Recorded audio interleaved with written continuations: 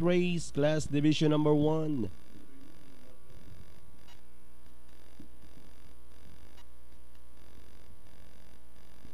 And they're off. Andorra draws for your lead, moving a party outside. Escapo down on the inside is sneaking in.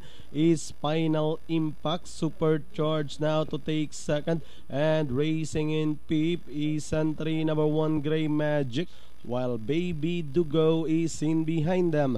Heading towards the half-mile pole, Final Impact in command by about a length and a half. Supercharged in second. Andorra is running on the outside, then followed by Escapo, Grey Magic, and a long way back to Baby Dugo.